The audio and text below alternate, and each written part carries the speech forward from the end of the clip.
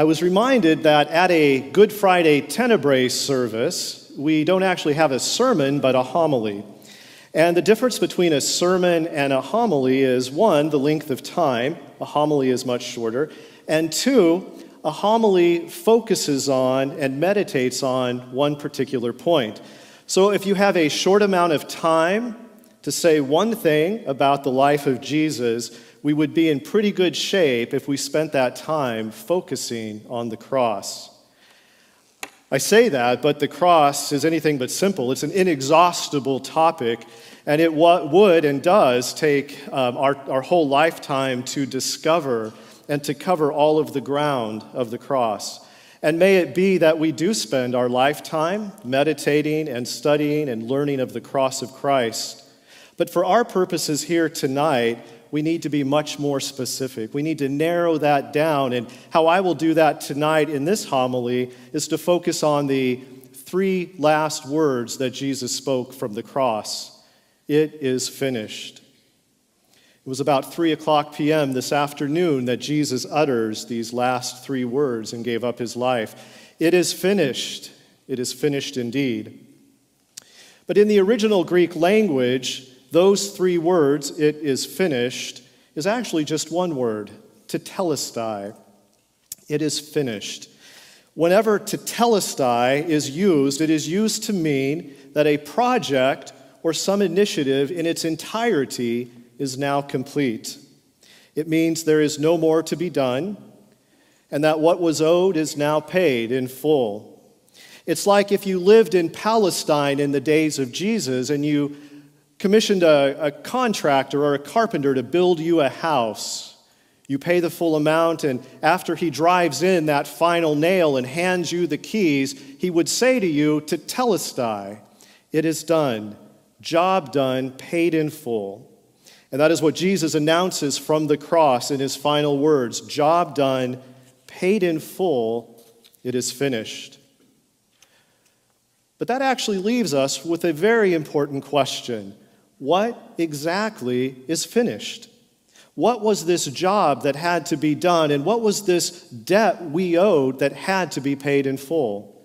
So to answer that question is the whole width and breadth of theology in general, but let us look at a few visual clues tonight as we look at what that means.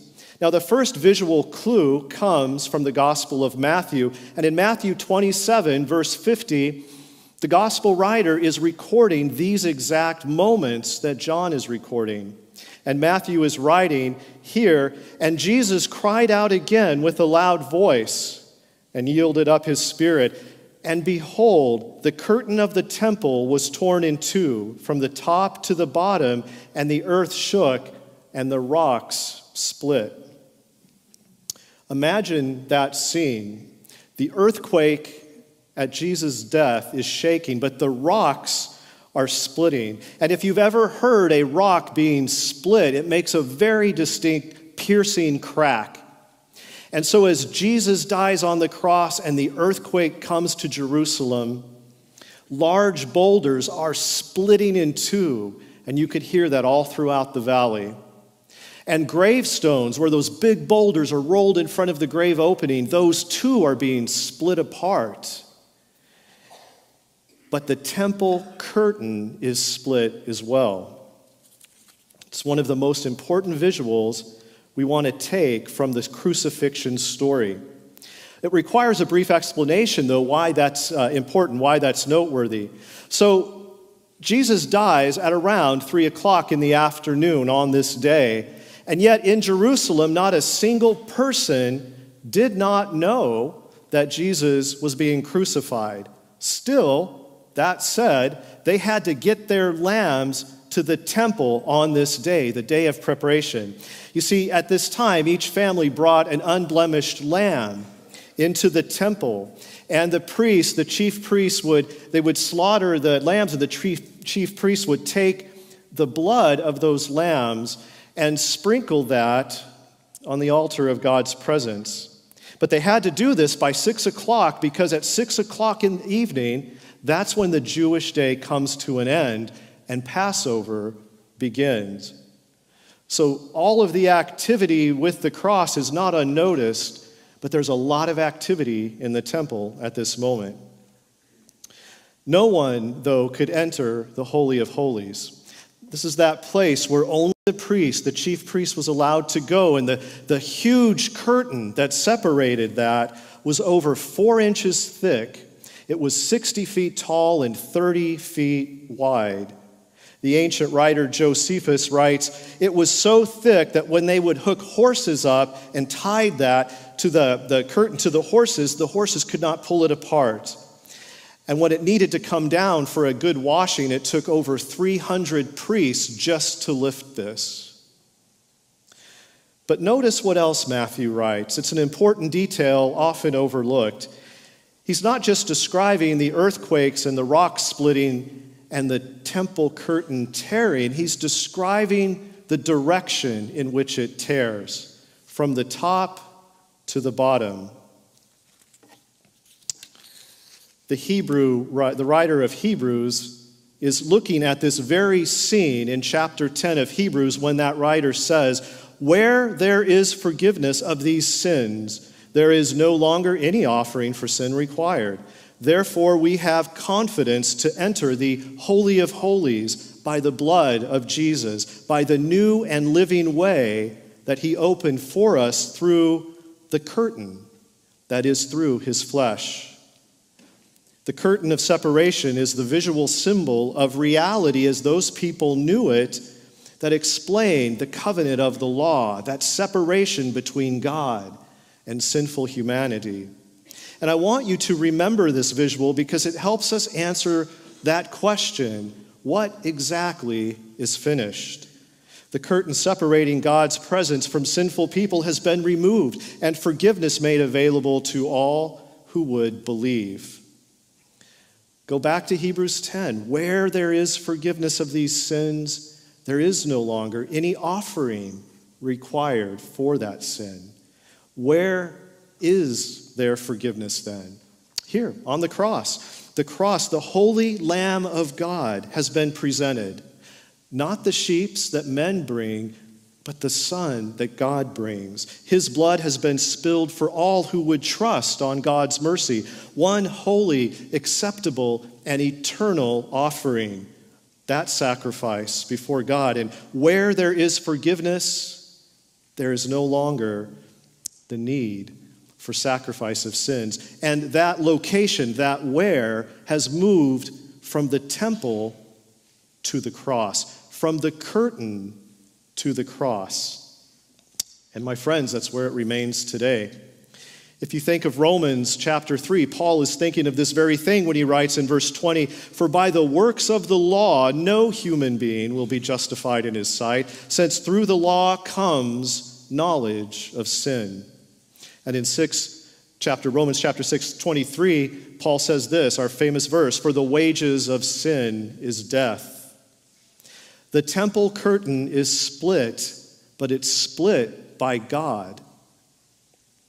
Because the perfect sacrifice for sin given in the death of his Son, Jesus, on the cross, fulfills that. For those who cast their hope on the cross, not the temple, not the curtain, but on the cross, those who cast their hope on the cross, their sin is forgiven. And if there is forgiveness of sin, then eternal death and damnation is no more. This is what Jesus is announcing to us from the cross in his final words. This was the part of the plan that is now finished. And when he says it is finished, sin and death are finished for those who in faith put their trust in him and cast all of their hope on that cross. Said another way, death of death at the death of the cross. The great pastor Charles Spurgeon said this, once more, my friends, take comfort from these words. It is finished, for the redemption of Christ's church is perfected. There's not another penny to be paid for her full release. Those whom Jesus bought with blood are forever clear of all charges, paid for to the utmost. There was written a verdict against us, but Christ has taken it away. He has nailed it to the cross. It is finished, and it's finished forever. What comfort there is in that glorious truth. In fact, if you've ever wondered why we call Good Friday good, this is the reason.